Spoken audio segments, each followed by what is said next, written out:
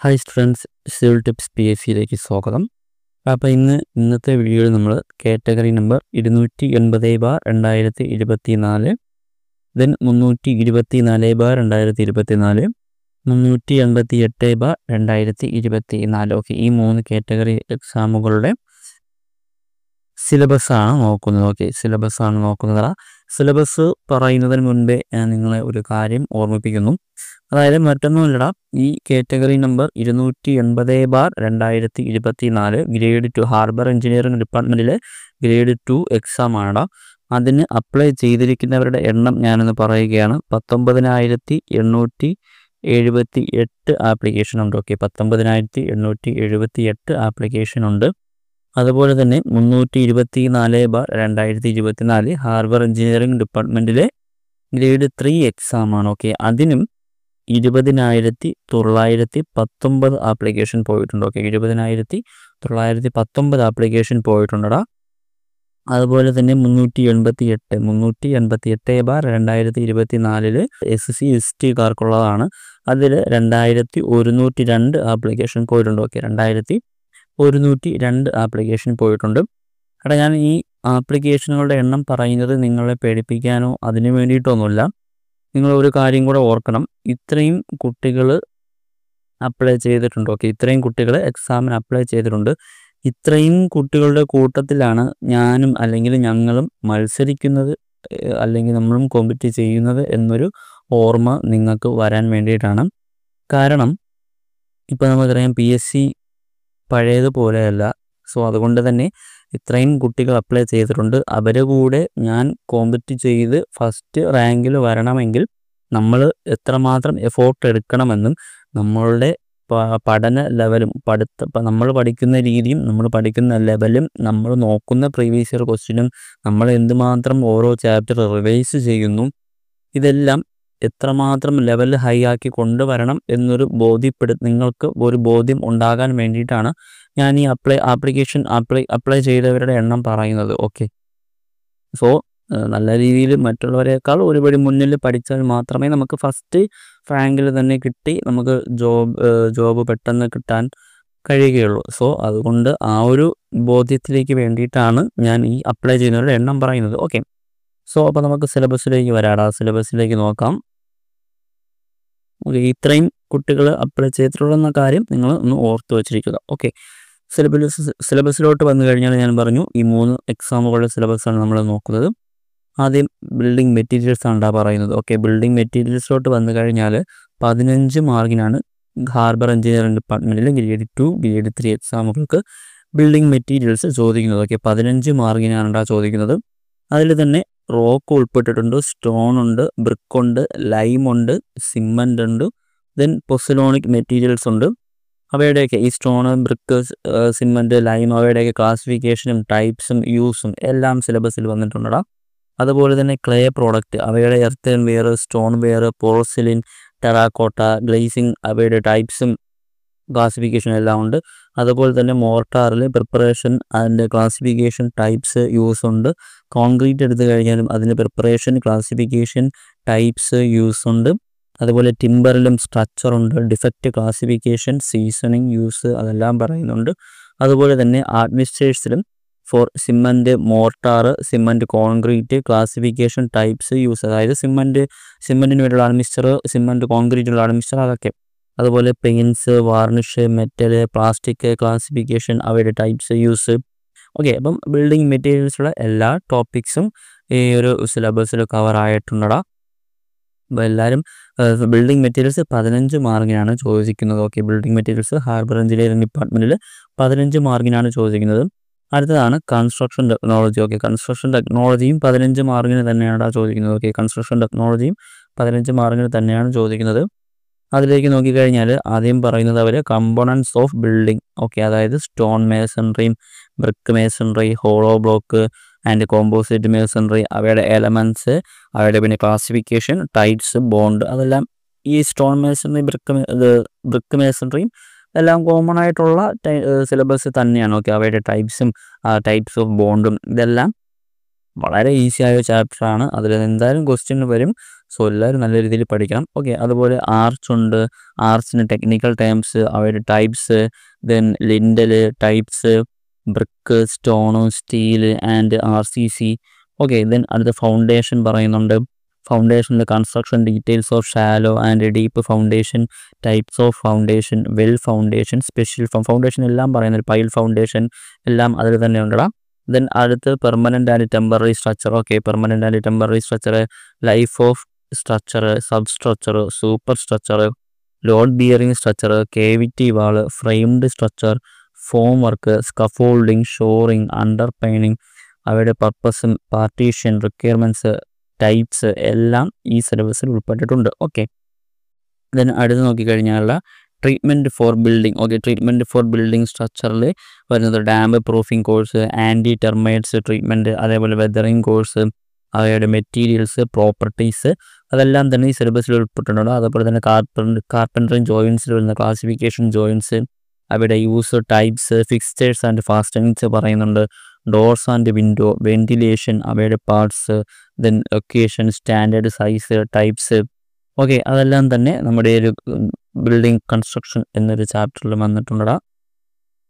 അവിടെ നമുക്ക് പറഞ്ഞതുപോലെ 15 മാർക്കിന്. ഓക്കെ, ബിൽഡിംഗ് മെറ്റീരിയൽസും ബിൽഡിംഗ് കൺസ്ട്രക്ഷനും 15 മാർക്കിനാണ് ചോദിക്കുന്നത്. അപ്പോൾ അത് രണ്ടും കൂടെ തന്നെ 30 മാർക്കിന് എക്സാമിലായി. ഓക്കെ, രണ്ടും ഈസിയായ ചാപ്റ്റേഴ്സാണ്. ഓക്കെ, എല്ലാ സിലബസ് എല്ലാ എക്സാമിനും കോമൺ ആയിട്ടുള്ള ടോപ്പിക്ക് തന്നെയാണ് വരുന്നത്. അതുകൊണ്ട് തന്നെ ഈസിയായ ചാപ്റ്ററാണ്. ഗ്രേഡ് 1 പ്രിപ്പയർ ചെയ്തുകൊണ്ടിരിക്കുന്നവർക്ക് വളരെ ഈസിയായിട്ട് ഈ ഒരു 30 മാർക്ക് ക്രാക്ക് ചെയ്തെടുക്കാൻ പറ്റുന്നതേ ഉള്ളൂ.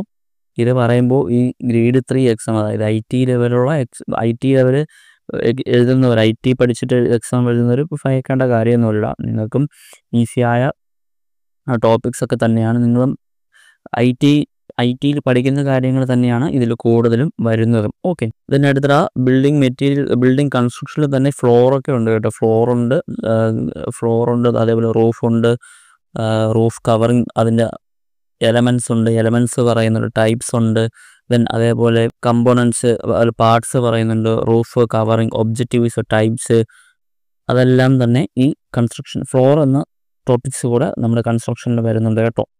ഓക്കെ, ദെൻ നമുക്ക് അടുത്ത സബ്ജക്റ്റ് നോക്കാം. അടുത്തത് ബിൽഡിംഗ് ഡ്രോയിങ് ആണ്. Okay, building drawing and planning ആണ്. അത് നമുക്ക്, അതായത് ഗ്രാഫിക്സ്. ഓക്കെ, അത് നമുക്ക് 10 മാർക്കിനാണ് ചോദിക്കുന്നത്. ഓക്കെ, 10 മാർക്കിനാണ് ചോദിക്കുന്നത്. അതിലും നമ്മൾ ഡ്രോയിങ്ങിൻ്റെ layout, lines, lettering, dimensioning, scale, projection. Okay, then important ആയിട്ട് നമ്മൾ കുറച്ച് IS കോഡൊക്കെ പഠിച്ചിട്ടുണ്ട്, അതൊക്കെ നോക്കി വെച്ചിരിക്കുക. ദെൻ ബിൽഡിംഗ് ബൈലാസ് പറയുന്നുണ്ട്. ഓക്കെ, ബിൽഡിംഗ് ബൈലാസ് പറയുന്നുണ്ട്. ഇതിൽ layout, plan and key plan പറ്റി പറയുന്നുണ്ട്, provision for safety, requirement of green belt and land, then computer aided drafting. Okay, AutoCAD കൂടെ ഈ ബിൽഡിംഗ് ഡ്രോയിങ് ആൻഡ് പ്ലാനിങ്ങിന് അവർ കൊടുത്തിട്ടുണ്ട്. Computer aided drafting, operating system, അവരുടെ അതായത് basic commands of CAD, graphical user interface, അതായത് AutoCAD എന്ന subject കൂടെ ഈ building drawing and planning എന്ന മൊഡ്യൂളിൽ കൂടെ അവർ ആഡ് ചെയ്തിട്ടുണ്ട്. അതെല്ലാം കൂടെ, അതായത് ഈ ഓട്ടോകാഡും നമ്മുടെ ഗ്രാഫിക്സും. ഓക്കെ, ഗ്രാഫിക്സും കൂടെ 10 മാർക്കിനാണ് എക്സാമിന് വരുന്നത്. ഓക്കെ, 10 മാർക്കിനാണ് വരുന്നത്. ദെൻ അടുത്തതാണ് RCC and steel structure. Okay, RCC and steel സ്ട്രക്ചറിലും 10 മാർക്കിനാണ് വരുന്നത്. ഓക്കെ, 10 മാർക്കിനാണ് വരുന്നത്. അവിടെ നമുക്ക് നോക്കിക്കഴിഞ്ഞാൽ RCCയുടെ മെറ്റീരിയൽസ്, അവരുടെ properties, characteristics, method of mixing concrete, then slump test, form work, steel behaviour and അതിൻ്റെ test, bar bending details, IS code base ചെയ്തിട്ടുള്ള bar bending details, then RCC സ്ട്രക്ചറിനെ പറ്റിയുണ്ട്, then column, beam, slab, 1 വേ slab, 2 വേ slab അതെല്ലാം തന്നെ നമ്മുടെ RCCയിൽ വരുന്നുണ്ട്.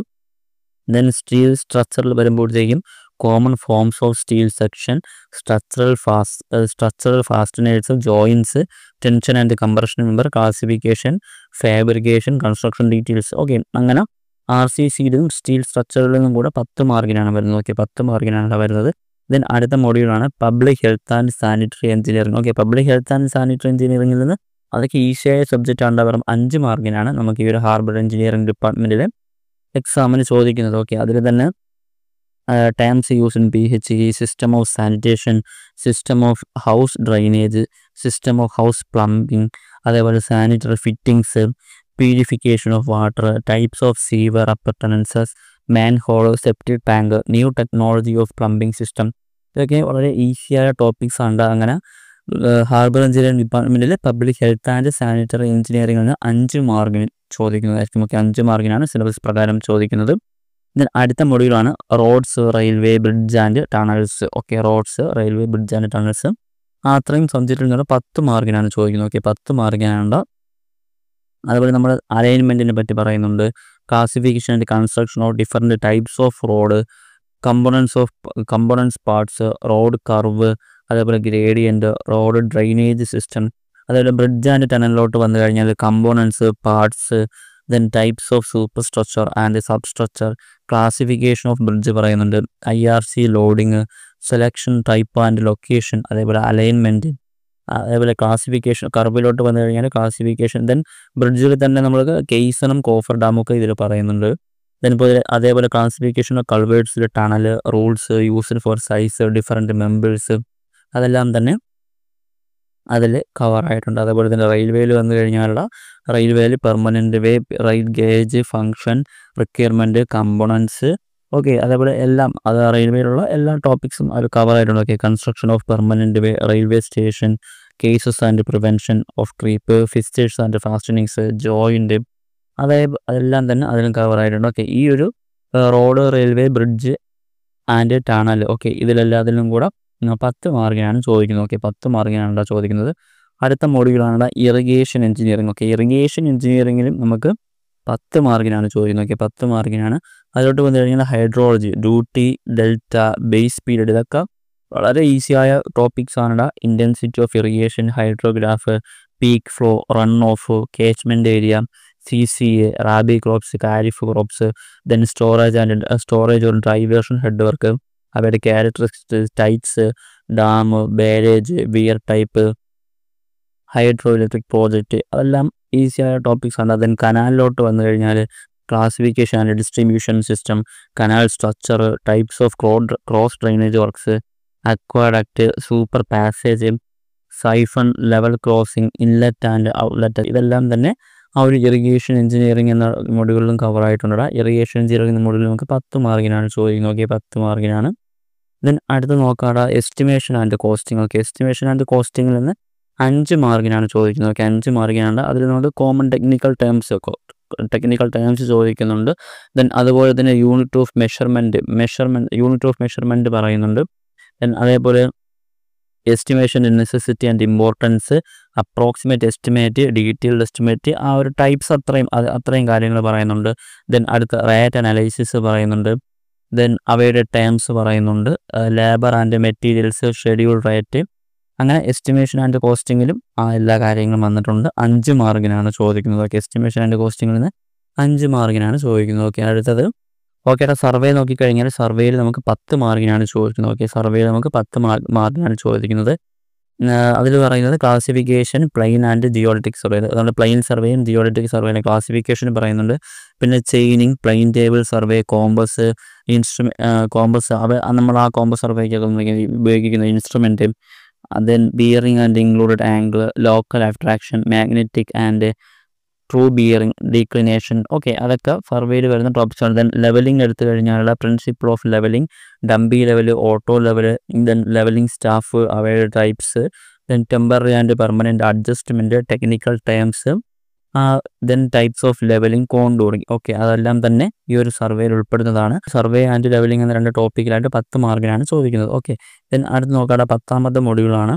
10ാമത്തെ മൊഡ്യൂളിൽ നമുക്ക് പറയുന്നത് engineering mechanics ആണ്. ഓക്കെ, മെക്കാനിക്സിൽ 10 മാർക്കിനാണ് ചോദിക്കുന്നത്. അതൊക്കെ സിമ്പിളായുള്ള കാര്യങ്ങളാണ്. Definition of stress, strain, elasticity, Hooke's law, elastic limit, modulus of elasticity, types of stress, standard stress, അതുപോലെ തന്നെ അൾട്ടിമേറ്റ് സ്ട്രെസ് പറയുന്നുണ്ട്, strain, various critical points. Okay, identify the centroid of geometrical plain figure, അതൊക്കെ സിമ്പിളായിട്ട് കാര്യങ്ങൾ തന്നെ. അതുപോലെ friction, resolution of force, compass of force. Okay, അങ്ങനെ നമ്മുടെ മെക്കാനിക്സിലൊന്നും 10 മാർക്കിനാണ് ചോദിക്കുന്നത്. ഓക്കെ, 10 മാർക്കിനാണ് ചോദിക്കുന്നത്.